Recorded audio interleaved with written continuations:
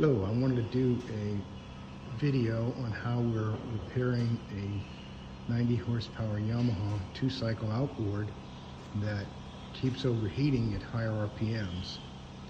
I've done a previous video on this motor on how we flushed it using this hammerhead descaler. You can refer to that. That helped a little bit, but the engine would still overheat at higher RPMs. So what we did was take this head cover off.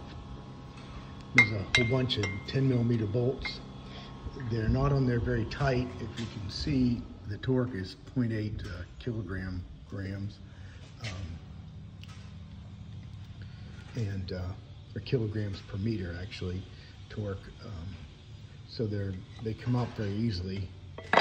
You first take off the thermostat, which belongs up here, and then we used a screwdriver and a wire brush and a little pick to clean out all the deposits in these tubes. Now this part here is the cylinder head, so we just took the head cover off and cleaned all this out.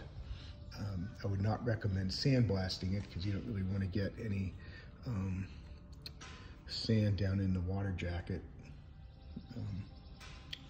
So we just scraped it all off, did the same to the inside of the cover, and now we're just getting ready to put it back together. I bought a new gasket, new thermostat. There's what they call pressure relief valve in there. Replaced that.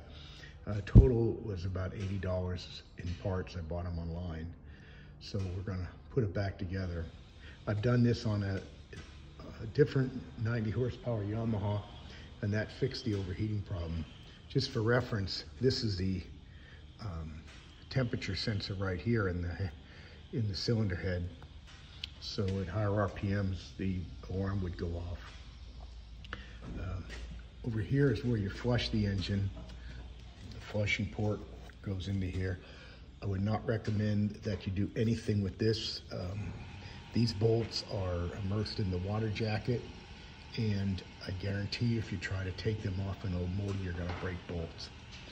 But like I said, these on this part are they're not very tight.